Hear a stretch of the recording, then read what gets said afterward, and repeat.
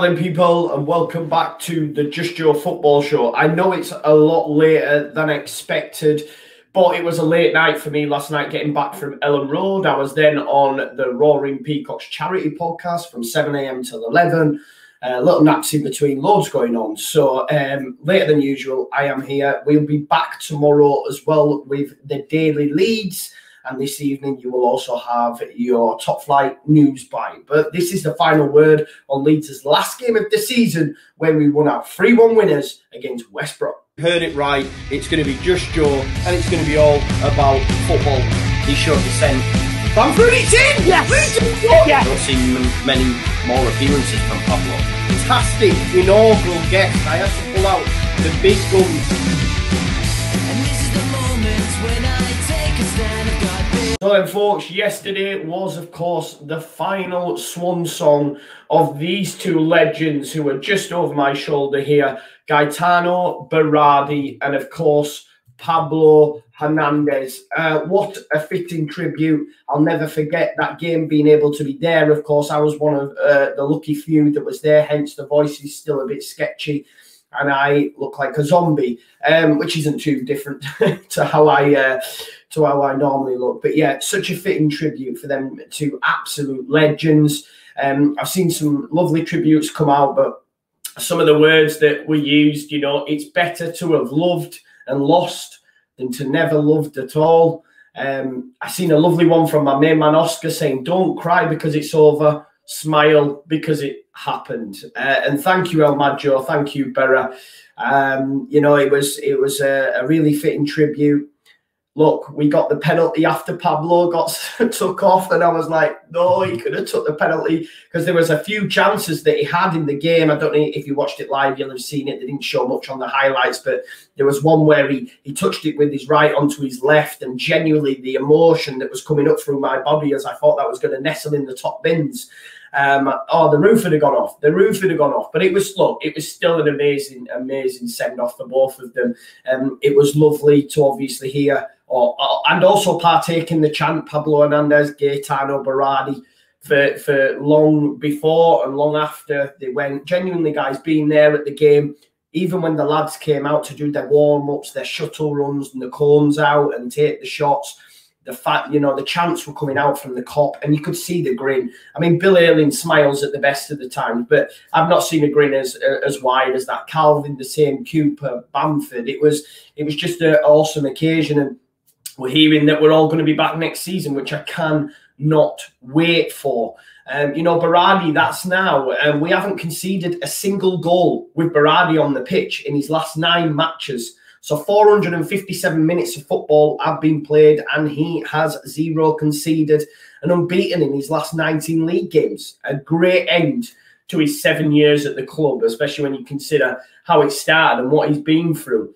You know, and as Berra said, I bet he feels fucking great. He did say, look, it's been a crazy experience, and that it has, you know. Both of them absolute legends. On the game itself, of course, I said on my matchday vlog that you can check out on the Just Joe Football Show that I did yesterday. Thank you to everyone that watched that as well. It's gone down really well, I believe. I said Rafinha had scored. I thought he had, you know. At first, I thought it was Berra. I was going, is it Berra? Is it Berra? Because I'm at the other side of the stadium. Obviously, it was Rodrigo who nestled it in from a Jack Harrison corner. To be honest, when we went 1-up, I thought we were cruising, you know, 2-0 up at half-time. I said, you know, half-time, we don't lose games. And I thought it would have been, it could and should, and maybe would have been a cricket score. In the end, 3 goals was enough. 5 last time out, 8 past West Brom. That's why you're going down. That's why you're going down, as we were singing in the stands. Rodrigo, though, that's 4 in 4 now. That's 4 in 4 from Rodrigo. A couple of assists in there too. Wait for next season. That boy, he's my pick for top goal scorer next season. I believe that to be the case. Of course, Calvin got himself his first Premier League goal. It was nice to see him point to the sky as well for Nani Val. Good, decent free kick. Probably Sam Johnson should do better. It bounces just before him, though, and ends up in the back of the net. 2-0 cruising at half-time, aren't you? Alioski's nearly scored an own goal. Feel a bit sorry for Alioski because based on what Stuart Dallas says, it sounds like he's leaving. It sounds like he's leaving. So he didn't really get much of a send-off. I suppose it's still up in the air. But then again, even if it was confirmed, he's not up to the levels of Berra and especially not Pablo in that respect in terms of cult status, for me anyway. But yeah, obviously, half-time changes were made. Bamford came on, got his 17th goal to the dismay of course, Philip Miles on All Leeds TV. He said he would get 16. He almost did, but he came off the bench. I mean, it was a definite penalty, and Bamford nestled it nicely in the back of the net. Kanu got a consolation goal from a KP error. It was passed back from Cooper. KP's touch let him down. Kanu in, first-time strike. What I found quite funny is the velocity in which Kanu picked up the ball and ran to the halfway line. I was like, what's this guy on about? You know, we're hammering him. It's nearly game over. Like, what's he doing? I suppose maybe the new manager was watching on or something. You don't know. Listen, disappointing to see Calvin at the end. Look, I was in the cop. It looked like a poor challenge. On reflection, seeing it back, it was a great challenge. But was it a little bit needless? Look, maybe he was trying to make up for the error. You could see Calvin was buoyed up for the occasion. He was putting, Conor Gallagher in the bin a few times. I thought Calvin had a great game yesterday. But it could keep him out of the Euros. We're hearing that he might be all right and he's touch and go. So that'll be the decision on Gareth on whether or not he takes him. Obviously, Hernandez, he's not English. Henderson's back now. So, it might be touch and go. But I hope, fingers crossed for Calvin that he's okay and he gets to go to the game. Let's not forget as well, just to summarise, guys, we were supposed to struggle in this division. Yeah, we were supposed to burn out. There's only Liverpool who've got a better record over us in the last 10 games, and they obviously got Champions League football.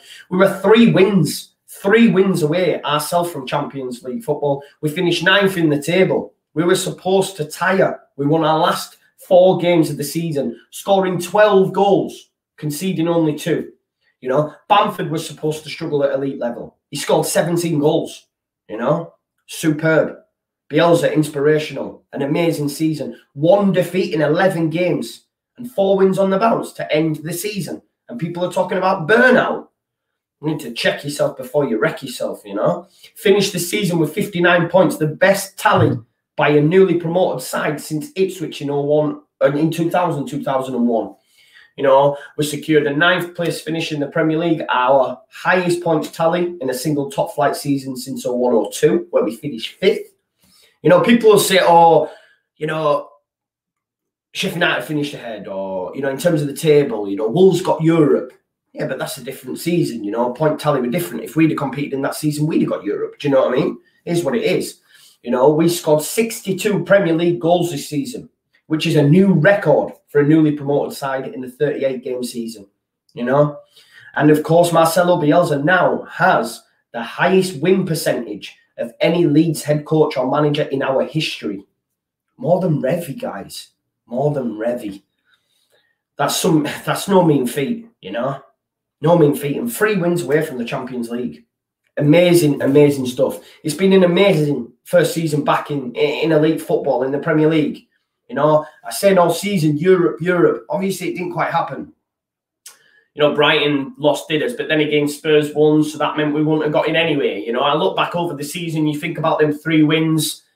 Both the Brighton games, we were terrible, but Wolves, both them, we deserve something on. Arsenal at home, maybe if we play City again at home with the fans in the ground, we get points. So we're not that far off. With a few quality additions next season, why not? European football. Great first season back.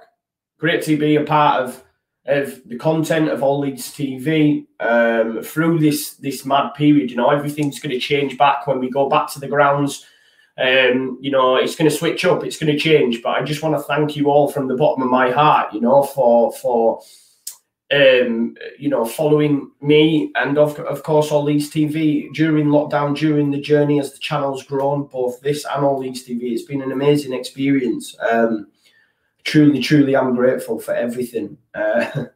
Genuinely, an amazing season, an amazing end. Goodbye, Gaetano, the Lion, the Swiss Prince Berardi, and of course El Maggio. El Maggio, Pablo Hernandez. What a guy, and what an end to the season. 3-1, 3 wins away from Champions League. Wow, not bad, eh? Highest points tally, highest number of goals scored.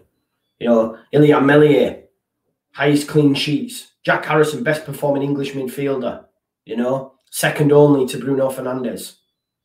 You know, and half of Bruno Fernandes' goals are bloody penalties. Do you know what I mean? Luke Ayling, most progressive runs in Europe.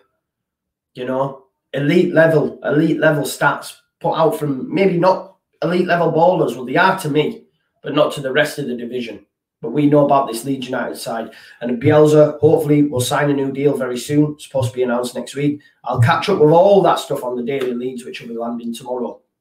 But yeah, thank you as always for watching. It's been a pleasure. Please smash a like on the stream, subscribe to the channel, leave your comments, and of course, get that notification bell on, and I'll see you in a bit.